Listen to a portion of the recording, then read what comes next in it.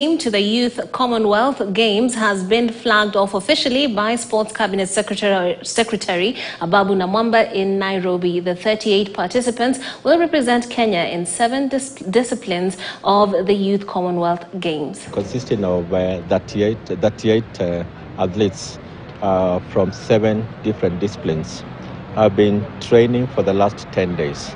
However, all these athletes have been graduates, so to speak, from the youth camp, which have been running for the last 2 years. Since the resumption of sports following COVID, we've ensured that we have all our youngsters in camp for at least 2 weeks.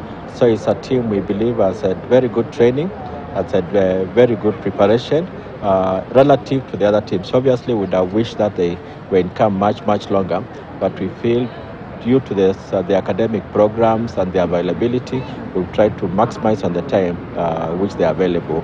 We have some sports where we feel there are podium potential, quite a number of them. The others who we know because of the history and the training we've gone through them, we know that we expect them to be competitive. Moving on, Western Regional Soccer champions Butere Girls will be